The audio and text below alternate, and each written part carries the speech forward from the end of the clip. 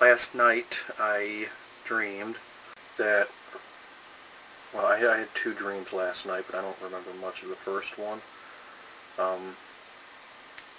In the first one I was somewhere movie related. I don't know if I was on the set of a motion picture in production or if I was at a large movie theater, maybe for a premiere, or I'm just seeing a movie with friends, someplace movie related. And for the second night in a row I dreamt that Joey Ramone showed up to deliver some bad news. I don't remember exactly what that news was, but I know it was financial. So for the second night in a row, Joey Ramone has found me and given me bad financial news. I've lost some money, my stocks had plummeted. It was something along those lines. Then I woke up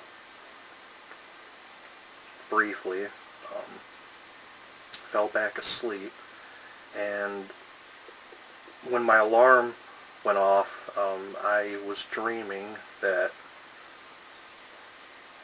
my good friend who died a couple of years ago and I were walking down a narrow pathway that on the sidewalk that someone had shoveled. There was maybe a foot and a half of snow covering the ground.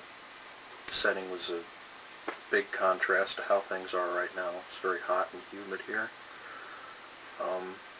We're walking down this narrow shoveled pathway on the sidewalk. It's very cold out, and my friend Anthony, he's talking about a radio program he'd heard earlier in the day where the hosts were discussing things they miss, people they miss, customs that they miss. And I brought up my great-grandparents. I said to Anthony, I said, God, you know who I miss? My great-grandparents. I really miss going over to their home for Christmas dinner. And then, yeah, the alarm went off and I woke up.